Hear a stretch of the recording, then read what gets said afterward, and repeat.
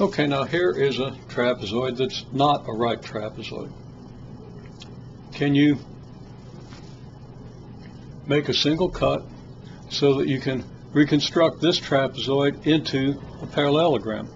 Because we know that we can find the area of a parallelogram, because we know we can rearrange a parallelogram into a rectangle.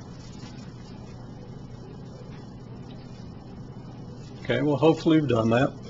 I'm going to continue on. It turns out that the cut that we need to make is very similar to the cut that we made for the triangle with a right angle. Now I'm just going to eyeball this. I'm just going to cut it right up the middle. Okay. Not sure I'm getting this quite in the middle, but I'm not sure my angle is really great, but you get the idea. So here are the two pieces, and I can rotate this piece up here. Let me re-grab the thing. And there I have a parallelogram. Now, this isn't a right angle down here, and this isn't a right angle up here, but the angle here is equal to the angle here, so that we do have parallel sides. Now, that picture, well, here's a picture. Here's our original trapezoid in white. We cut it down the middle.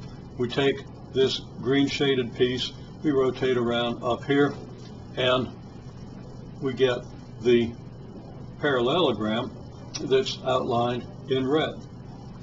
We can then reform the parallelogram into a rectangle. We just trim off this piece up here and glue it on down here, rotate it around, glue it on down here, and now we have a rectangle. Again, the altitude is going to be B1. The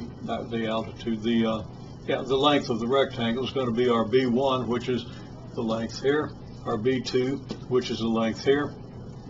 So it's going to be B1 plus B2, and again we have 1/2 h for the width. So the formula that we obtained for a right trapezoid applies also to any trapezoid. You can do this with any trapezoid. Again, trapezoid having two parallel sides.